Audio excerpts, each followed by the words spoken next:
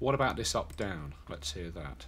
Okay, let's try it with 2 octave range available. That's 24 semitones, 2 times 12. I'll type that in, 24. There we go. With the up down button selected, that's this one, we'll get this.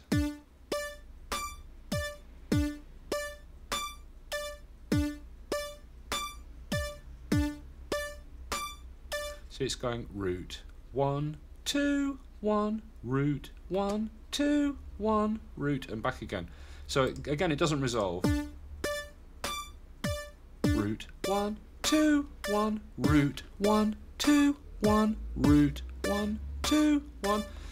But I can get that to resolve by increase, because what's happening is when it's going up down, it doesn't play the top note twice. It plays root 1, 2, and it's 2 octave range, yeah. So it's now on this root 1, 2. Here at this step, it's reached the top, the second octave, and it's going to come down now. So it'll play 1, the first octave on here, and then the root here. So it goes root 1, 2, 1, root, yeah.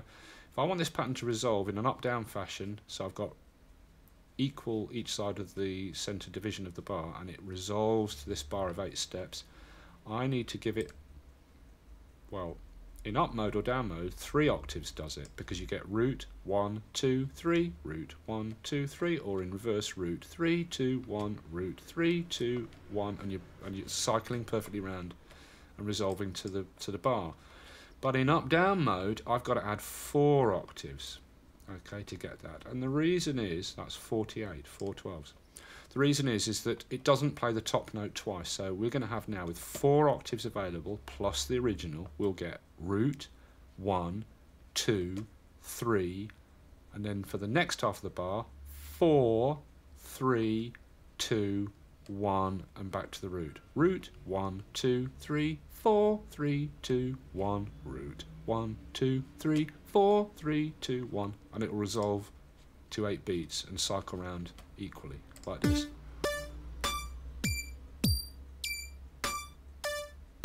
If I speed that up a bit to like 120 and then go looking for my part, which has gone off here, it moves around when you change the tempo so radically, right?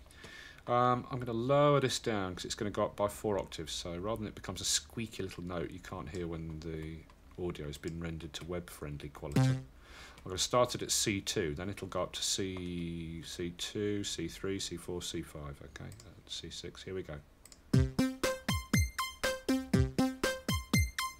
See, 1, 2, 3, 4, yeah, root 1, 2, 3, 4, 3, 2, 1, root 1, 2, 3, 4, 3, 2, 1, yeah, it's doing it, now it's resolving to the bar.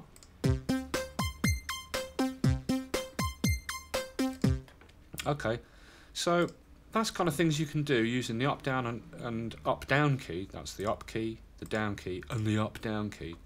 Using a single note and utilising the octave range here. I call it the octave range because it doesn't actually function for semitones in this mode. Yeah, it's simply every 12 that you add in there gives it the opportunity to step up another octave before it starts coming back down. Okay, and everything's always in octaves. You can't say to it go up a half, you know, a semitone. I can't say to it like go up, you know, 7 semitones. If I set it like that, listen, and put it in up mode, it'll just go up and down. Yeah, it just plays the one note because I haven't given it a full octave range. It just plays bum bum bum every 8th at a 30-second in length for each bum bum bum. Yeah, but I put it up to an octave, 12 semitones, yeah, and it will now have enough range to go to the first octave and play bum bum bum bum bum bum like this. Yeah? Okay. Now, this simple arpeggiation of a single note, dum dum dum dum, of course you're straight in to your kind of craft worky stuff and all that. And if I copy that out to there, and copy it out to there, and copy it out to there, so I've got 4 bars, yeah, and then copy my drum beat. I'm holding out Alt, by the way, and dragging this to make copies, yeah. Now, I've got the same pattern here repeated 4 times, but if I go into the 3rd pattern, and I move my note up by a third, yeah, then I go into my fourth and last pattern in this 4-bar loop, and I bring it down a fifth from the third, this was the third we went up to, so I'm bringing it down by 1, 2, 3, 4, 5 to there. Okay, so now I have the root, then it plays 2 bars of the root, then it plays a third for a bar, then it drops down a fifth, and the arpeggiator will be making it go up and down in octaves, and you get this, your kind of new order thing.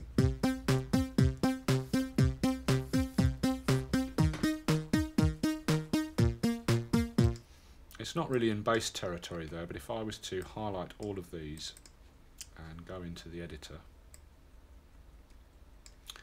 okay, it's showing all the parts inside all the notes inside the 4 parts I've highlighted, but I've got the part border on the thing here, yeah, so it's only showing me the grid for the first bar that's selected, but I'll turn that off so it's showing the entire MIDI grid.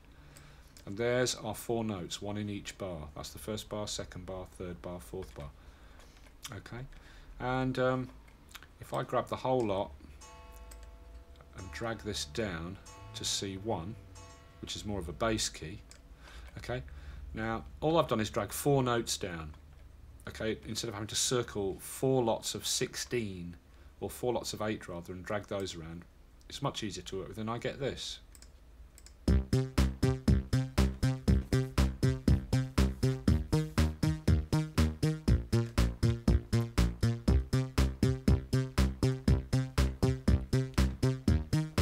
You know, straight away we're into our Kraftwerky, New Order, that whole early synth days stuff, you know.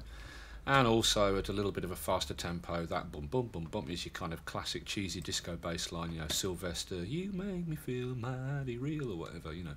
But you can see already we're getting into synth territory here in a classical sense, because these are the kind of patterns that you find all through the history of synth music, yeah.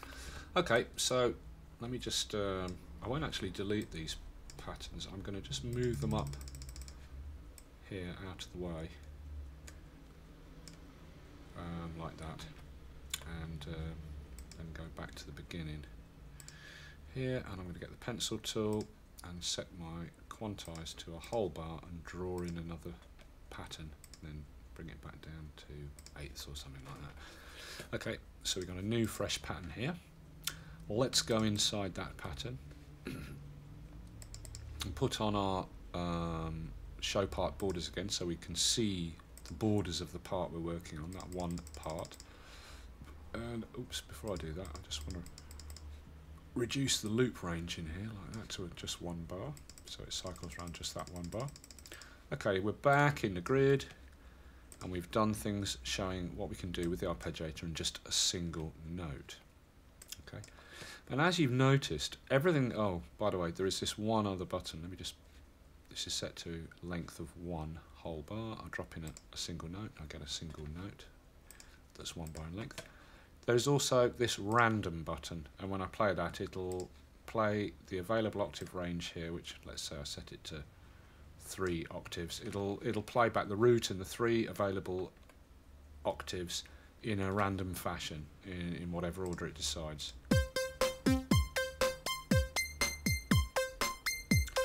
It never does it the same, you know, so it's, I tend to never use that random. It's pointless. I don't see the point of it myself.